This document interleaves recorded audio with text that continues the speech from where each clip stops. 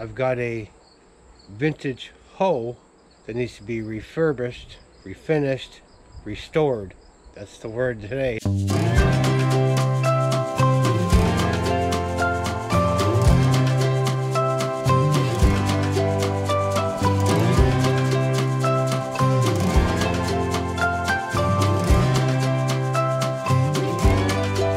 Good morning and welcome back to another one. Yes, I've got a little bit of a cold. Something a little different today. First, we're going to check out the garden. We've been harvesting tomatoes like nobody's business. Second, I've got a vintage hoe that needs...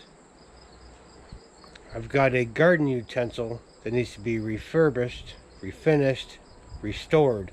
That's the word today. Restored. We're going to get it out. We're going to restore it and put a new handle on it. Let's have a look at the garden real quick. So the peppers are doing good. Tomatoes. Got our watermelons. Got some more peppers. Those look a little sad. Go to tomatoes. Like I said, we got more tomatoes than we know what to do with. But I've been canning some tomatoes and whatnot, so we're making good use of them. Beans are doing well.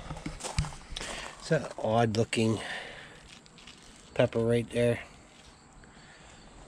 You may be asking yourself, why do we plant so many tomatoes?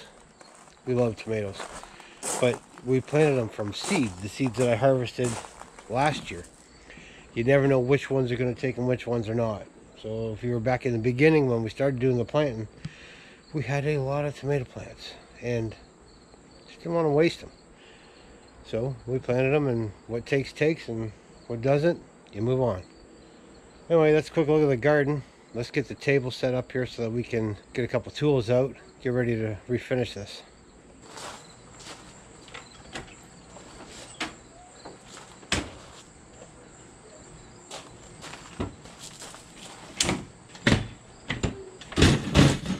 Alright, this is what I'm talking about here. Very heavy. We've got to pop these pins out soon, but it's going to work.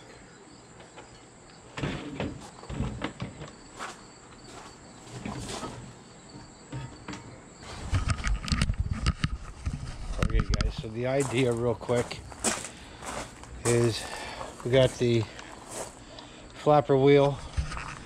We're going to take the rust off of here. Not damage the metal at all. We got to clamp to the table. The other thing that I'm going to do is, I said we're going to put a new handle on it. See up in here, has some oak hardwood there. Just strip some paint off of that. I'm going to put a new handle on this thing.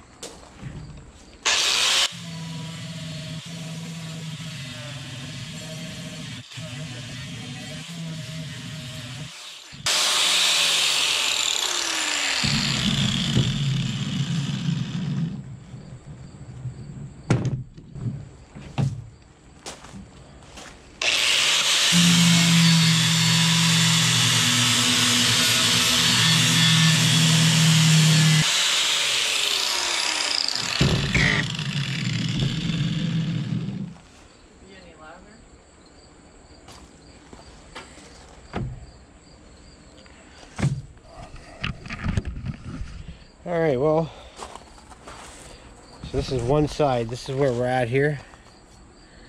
It's going to take a lot to get that down. I think the metal's harder than I think it is, but get this side knocked off. We're going to flip it over and do the other side. Once I get this here done, I'll bring it back. Alright, we got most of the heavy rust knocked off. Quite a bit of pocking. That's all right though. We'll get past that. What we're gonna do now is we're gonna try and drill out these studs so that we can work on the handle.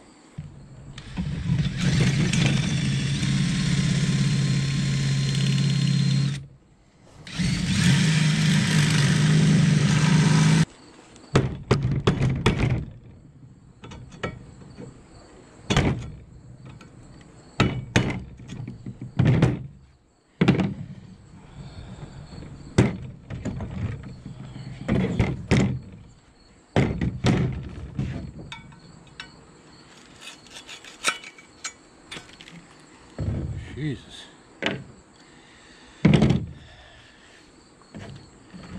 Alright, got the pins out.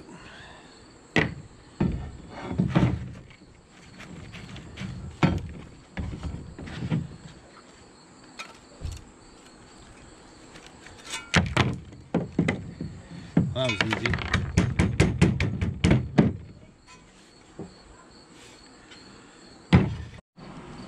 Alright, so here's where we're at. We got quite a bit of the rust knocked off.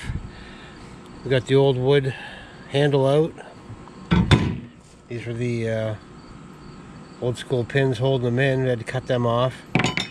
But here we got our wooden dowel, our piece of hardwood. I'm going to cut this, no specific length.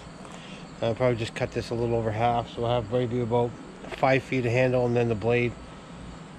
See how that works. We'll get this cut, then I'm going to show you how I'm going to shape it to go into the handle.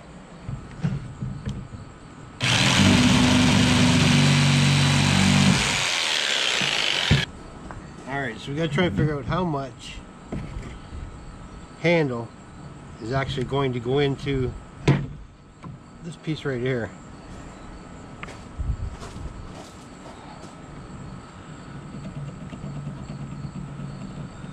Alright, so we're roughly here to here going in the handle. So now we're going to taper this off. 2 ways to do this. We're going to try this way first.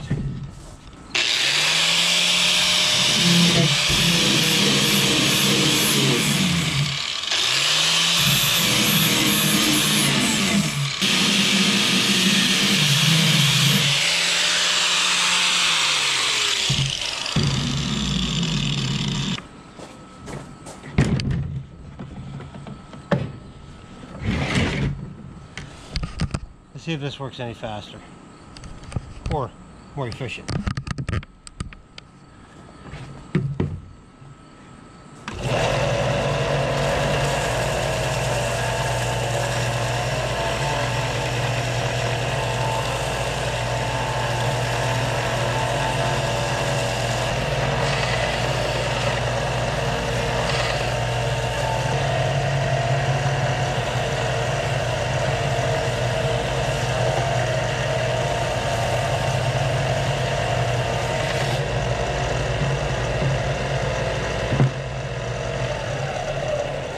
Alright guys, so the belt sander is obviously the ticket when it comes to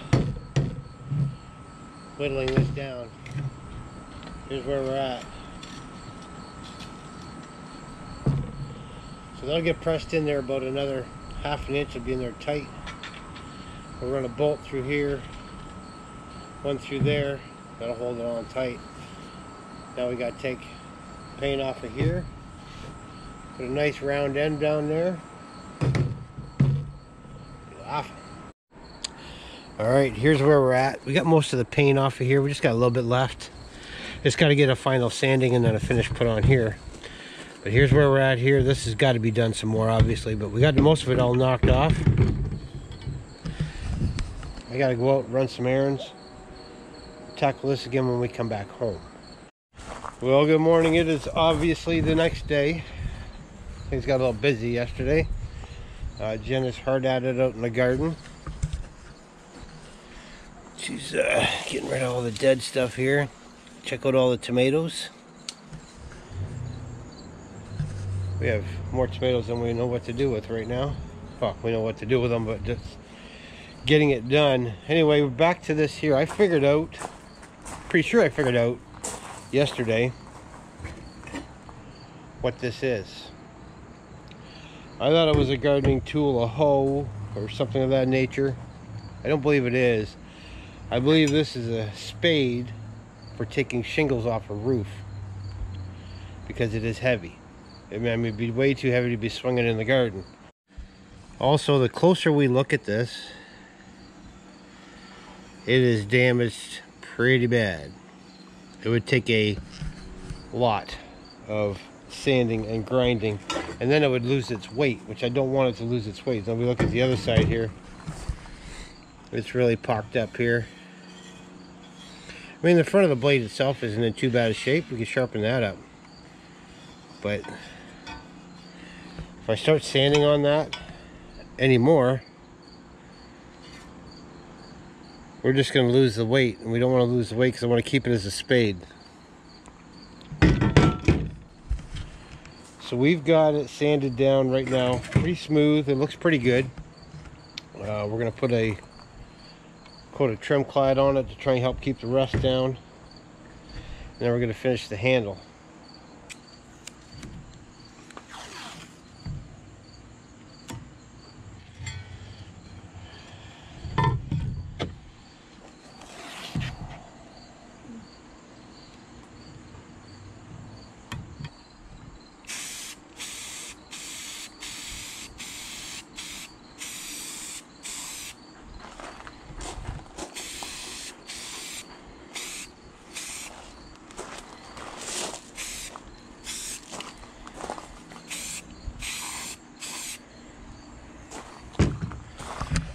Alright, we're going to let that dry up. It's a matte black finish. Flat black, matte black. Either way, means the same thing. Now I'm going to put it on there, put a couple coats on there, but put it on fairly thick. I did tape off the bottom as you saw down here, because I'm going to sharpen an edge on that. Plus it'll give me a nice line to see. In the meantime, we got to work on the handle. Now it's long, and it seems extra long. I thought about shortening it, and I thought it'd be good to have the extra leverage when you're scraping on a roof, so I'm going to leave it that long. Worst case scenario, I can always shorten it. You can't add back to it, but you can always shorten it. So let's get the oil out while we're waiting for that to dry. We're going to oil this up. Alright, here we go. We got some Minwax tongue oil. Oop. Easy, easy. Come on now, easy.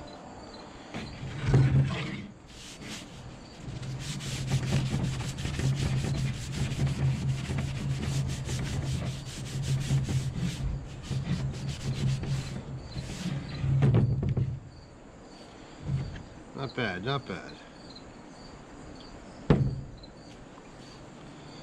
I'm just putting this on with a paper towel.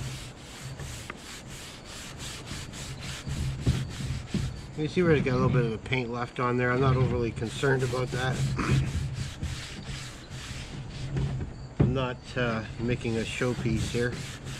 So something to protect the handle a little bit while it sits.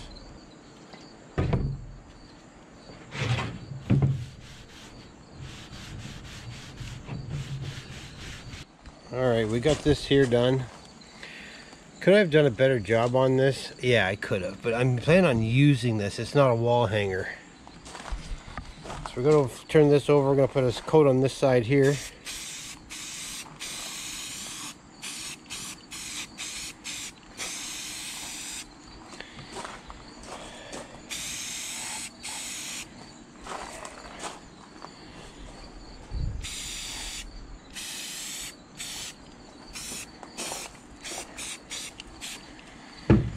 The other side dried up nicely. We'll see how this side turns out, and we'll go from there.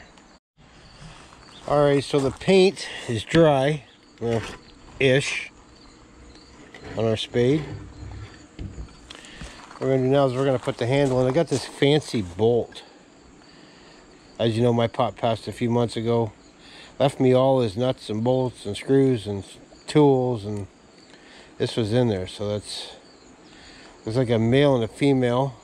We're going to use it to go through the side here to hold the handle on. Go straight across.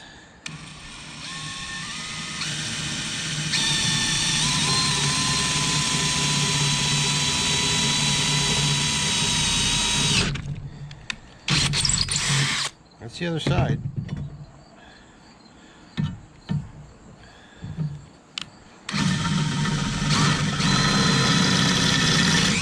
See this piece here, so it comes apart. I need to get this through there and this through here. Just had to give it the whole stretcher 9,000. Oh, there she goes, there she goes. We can make that work. So I had to bring out the persuader. there for there.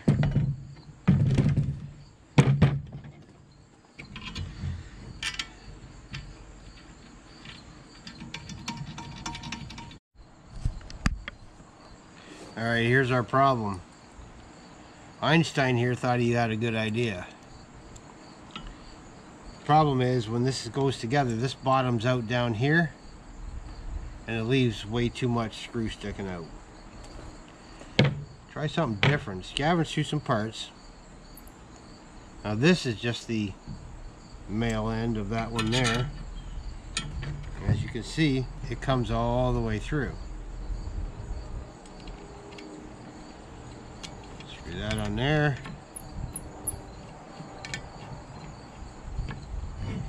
It doesn't look as pretty, but come on. I am just having to improvise.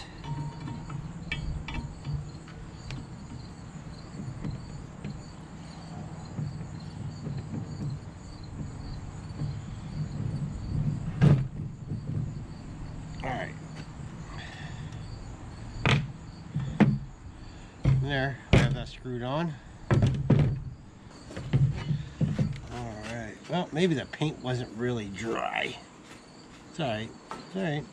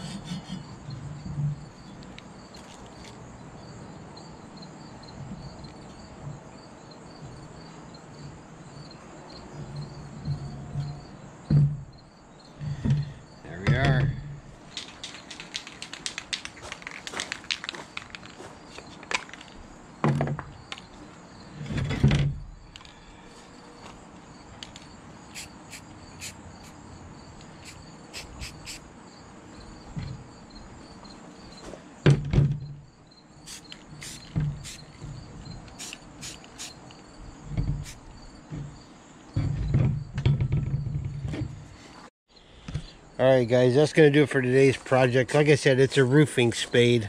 Has to be, just because of the weight on it. We can put a slight edge on this if we want. We got our bolt, improvised bolt holding handle on. And we got our oak dowel handle, which we've oiled up. But like I said, this is not a wall hanger, guys. So if you're losing your mind over me not completely refinishing the metal down to a smooth mirror finish, I want to use it.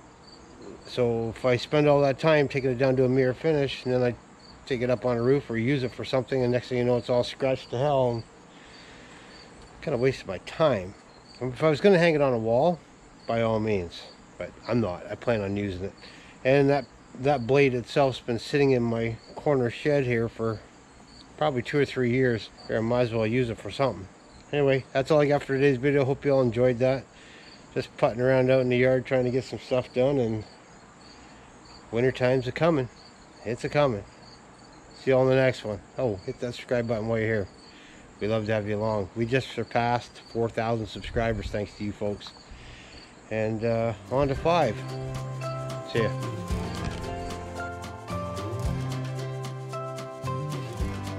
Second, I've got a vintage hoe that needs...